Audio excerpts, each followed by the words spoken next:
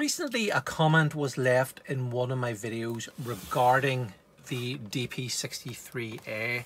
Now, the person who commented had mentioned that the meter required a lead shielding over the display. Now, they hadn't actually seen the case and the fact that it did actually come with shielding on it. And it made me think, you know, in terms of the radiation levels that this unit gives off, because it is in quite a unique position that, you know, it has this pretty much insane radium dial, and it also comes with a strontium-90 check source in it as well. And it got me thinking about just shielding in general. You can obviously see in the background here, you know, even just sitting this close to the unit, we're practically on one microsievert. But what I wanted to do today was, obviously I have two of these. This one has the radium display removed, and this one still has the radium display in place. So I'm in quite a unique position here that I can go from what is the radiation level from outside, what is the radiation level inside, what is the radiation level with the glass, you know, removed from underneath the display, what is the gamma reading, what is the beta reading, and what is the alpha reading. So that's what I'm going to do in this video today. Now, I do not like going anywhere near the radium display in this. It is pretty dangerous. I'm going to be wearing a couple of different pairs of gloves. I am wearing a mask, and I'm going to be doing it very, very quickly because I don't like being exposed to the radium display for too long. Now, the radium display is stored inside this lead pig. I will be using tweezers to remove it, and the meters I will be using today are as follows. To get an alpha reading and to show an alpha reading in microsieverts, I will be using the Radioscan. To get a counts per second reading, I will be using the Rotem Ran Genie. And then to get a gamma only reading, I will be using the FH40 F2M. Right, okay, so let's begin by doing a reading from outside the unit. So I'll start with the Radioscan first of all.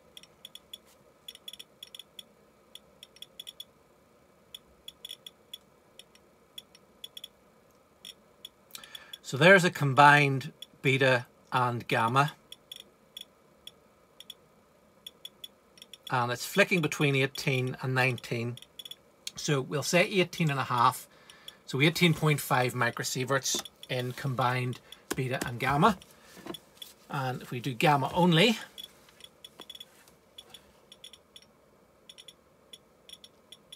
turn the light on, maybe easier to see. And okay, so in gamma, we can see it's around about 17.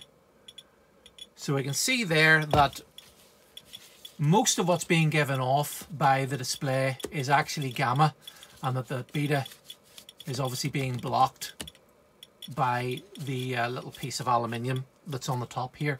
So the reading from the Radioscan was detecting a little bit of hard beta, but it was mostly gamma, and that the gamma is 17 microsieverts. Okay, so next we will open it, and I will do the same process again.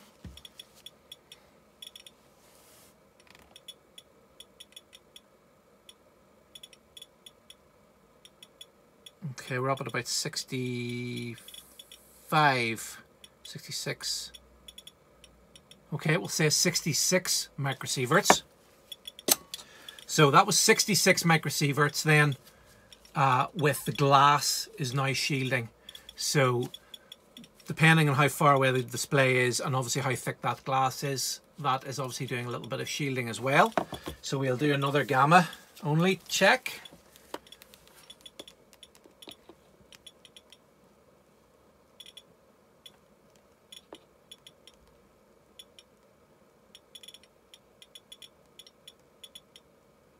And the gamma went as high as 32 there, 32 microsieverts. So you can see there that then a lot of the, almost half the radiation is beta and half is gamma. So that's quite interesting again. And we'll do a little counts per second check on it as well.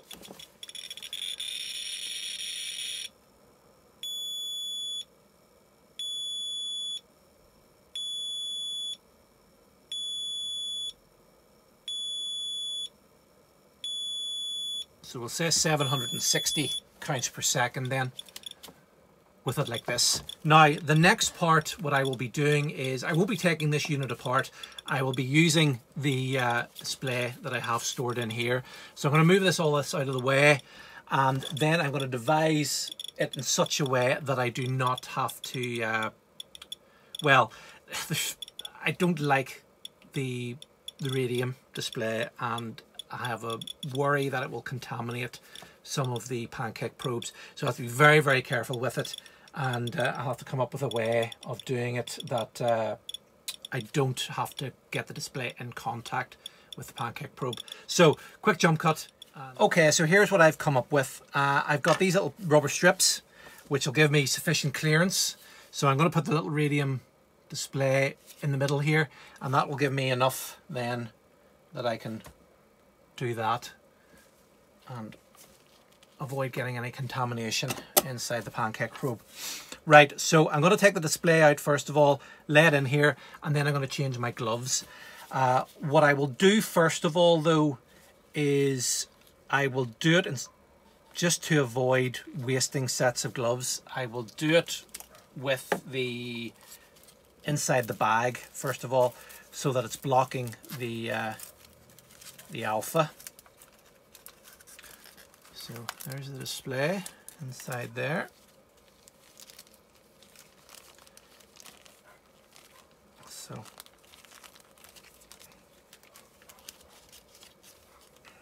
I'll put that like that. So currently the alpha is being blocked by the plastic bag.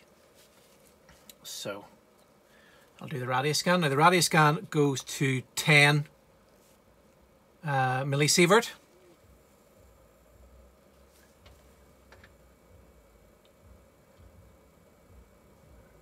Okay, so with the alpha being blocked, and I will say 8 millimeters of distance, I am on 4.26 millisievert.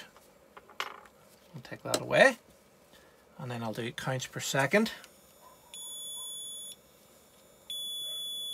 And I have overflowed this in counts per second, and this meter will go to 42,000 counts per second, and I've overflowed it. So I'll reset that. Right, and I will go back now and I will check what the gamma is. Obviously it's not going to make much difference with the bag like this, but it's always nice just to check it. What I will do in this situation is I will lift the bag up and I will put it directly .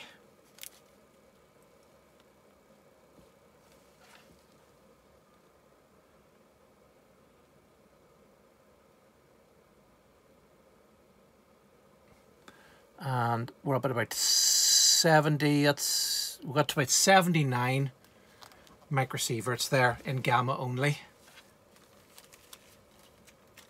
Okay, so now what I will do is I will take it out of the bag and then I will change my gloves.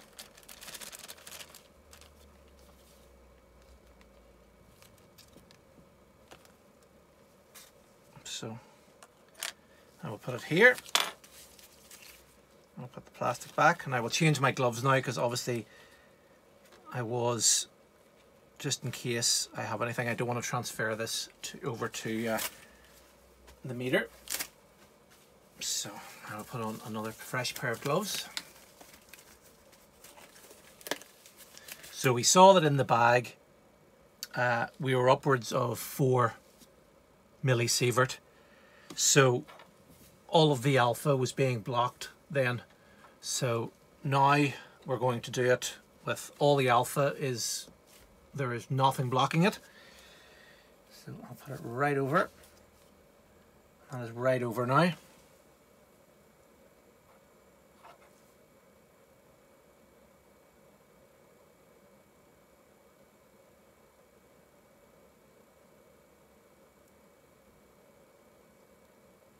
And again, we're not far away from 4 millisievert. What I'll try to do this time is get it a little bit closer.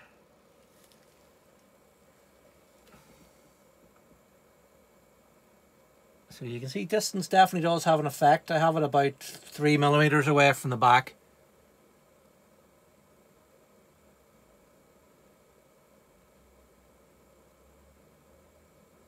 I need to change the batteries as well. So I'll say 6.5 there, and then we will do another.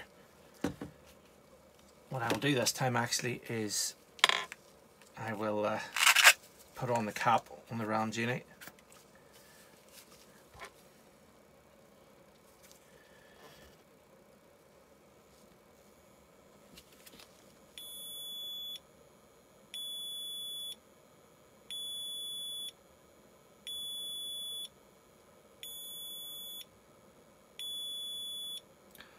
And that's given me 408, 431, 458 microsieverts in combined beta and gamma.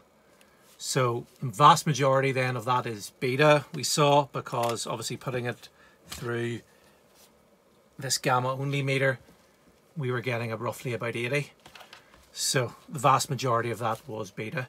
So we can see there then that the alpha and soft beta makes up the majority of this, and in the millisievert range, and then in hard beta gamma we're getting around about 450, and then in gamma on its own we are getting roughly about, well, say 75 would be the average there. So yeah, you can see why I don't like using, getting it out very often, because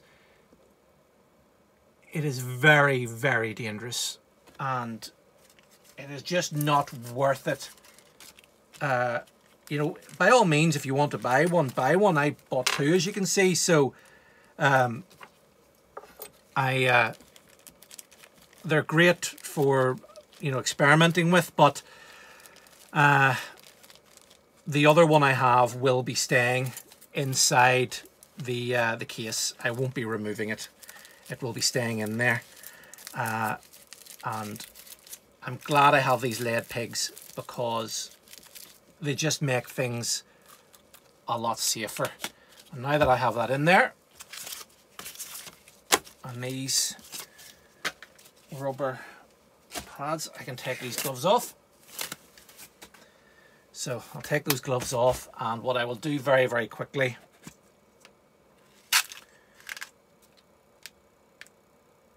is just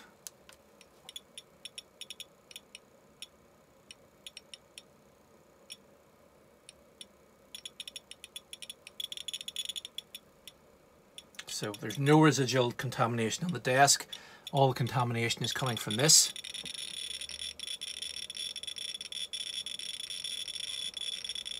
From the lead pig itself. And what I'll do is very, very quickly